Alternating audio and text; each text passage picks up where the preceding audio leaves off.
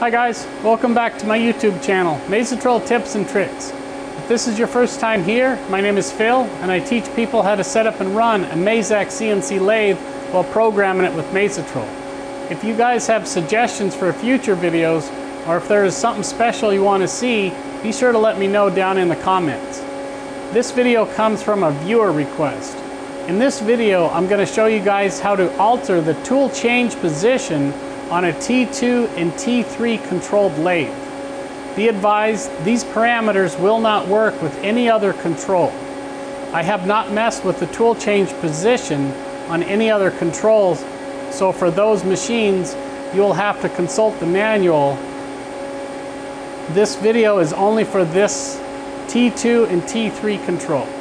All right, let's get started. All right, guys, we're going to go to the parameter page, so push the left button, come over here to parameters, and this is the first screen that comes up. So right here, this is a page out of the book. So this is parameter P2, which controls the tool swing position, and that's what Mazak calls the tool change position for the turret. So right now, parameter P2 is a number 4. So if we look on this screen, well, let's start out with 0. So P2, if it's a 0, it's A according to this. And A means it's the tool clearance position on X and Z. So right here, closest to the workpiece if it's 0. If it's a number 1, it's position B, which is up here. Machine 0 point on X and the clearance point on Z. Number 2 is position C, which is over here, is the clearance position on X, but the home position on Z. And number 3 is D, is the machine home position for X and the home position for Z. So if we have a number 4 in here, which I do, it's position E, which is over here. And that's a fixed point on X and a fixed point on Z.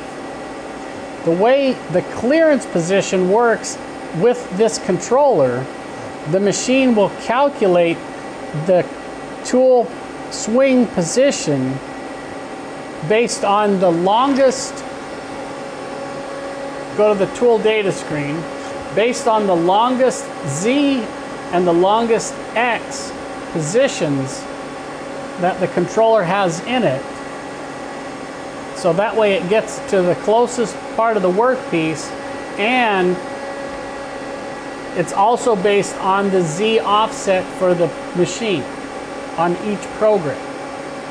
So depends on the tool load and depends on the Z offset, the machine tool change position is going to keep varying all over the place if parameter P2 is one of these that's called out as a clearance position. So let me show you those parameters right now.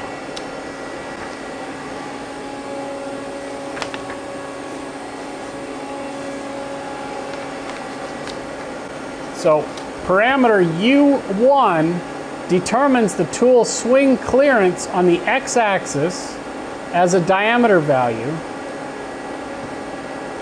So here's the tool clearance on X, and here U2 is the tool swing clearance on Z.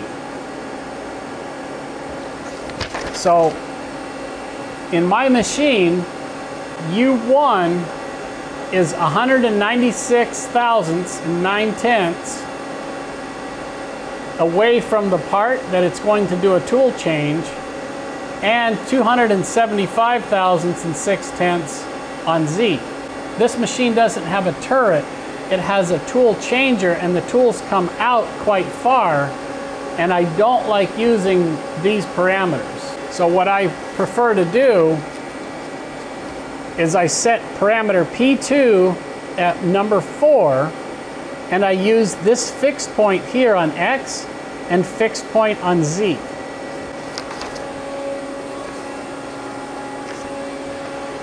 And the fixed point return position on X is parameter U4 right here as a diameter value, and U5 over here for Z. So this is from the machine 0 position. So if U4 is 0, which it is in my controller, it's at 0, the tool change position is going to be at X home, and it's going to be Z minus 7 inches. That's 7 with 4 zeros from the home position. So now if I push the left button and go to the command screen, I look at the machine position, and this is what we're talking about.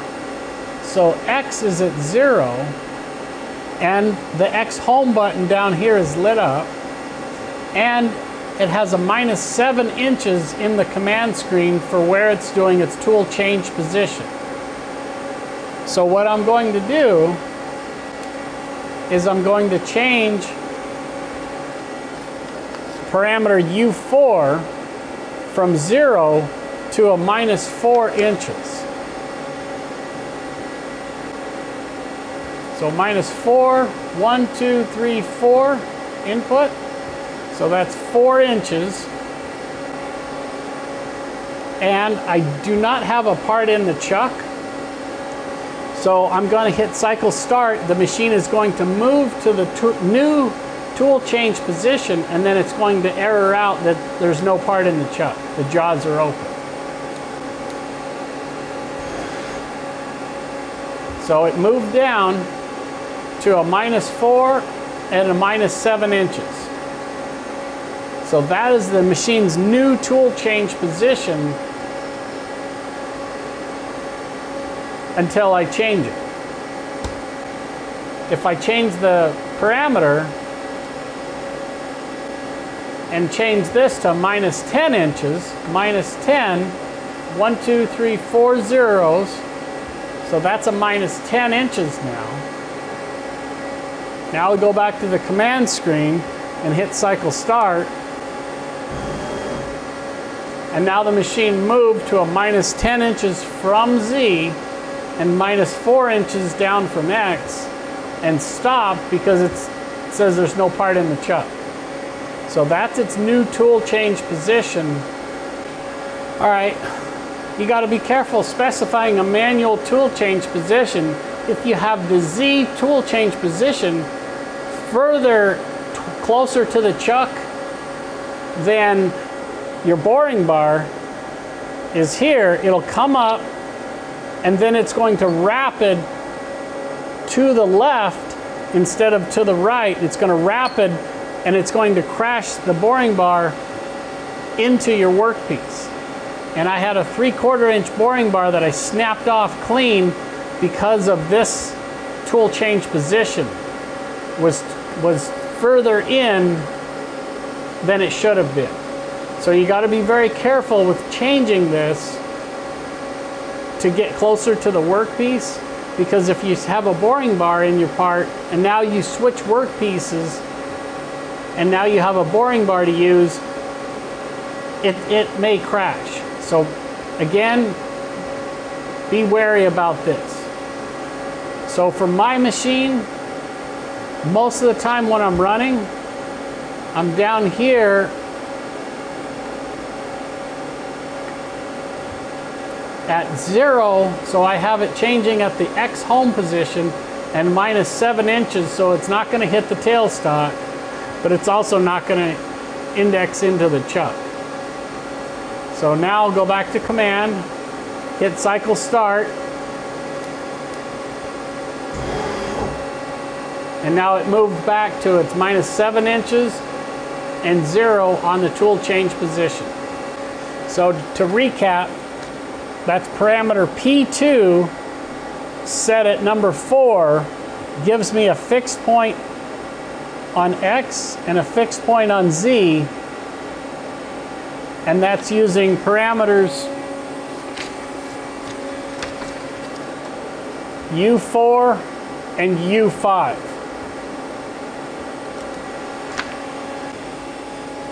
And that's how to set the tool change position on a T2 or T3 control. If you guys like what you see, go ahead and push that subscribe button and hit the bell so you won't miss any future videos we have coming out. Also, if you guys have suggestions for future videos, be sure to let me know down in the comments. Thanks for watching.